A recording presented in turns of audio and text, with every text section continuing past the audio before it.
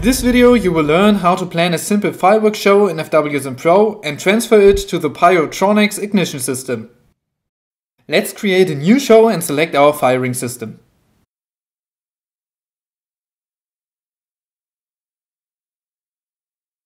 Under Positions, at the right hand side of the screen we can see the firing positions. One has been added automatically and we will add 2 more.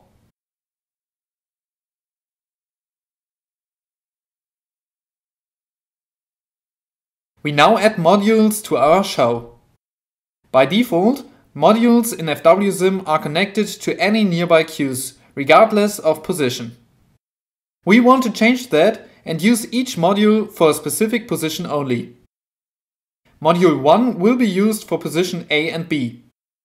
Module 2 will be used for position C.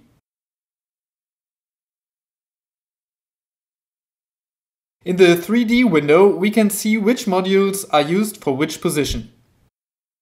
Let's add some cues. Click Single Firework and select an effect. We have the option Insert several cues like that activated. This allows us to insert multiple copies of the same effect. We click into the timeline to add cues. Then we select these cues in the timeline and drag them to different positions in the 3D window.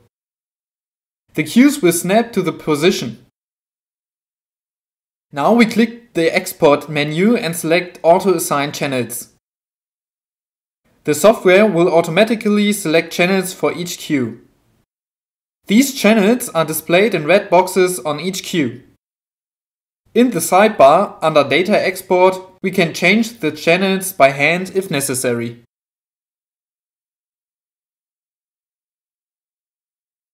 Finally, we can use the button Export to Firing System in the Export menu to create a file for our selected firing system.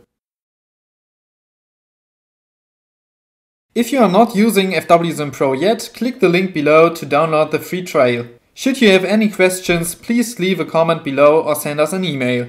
You can also visit us on Facebook and Instagram.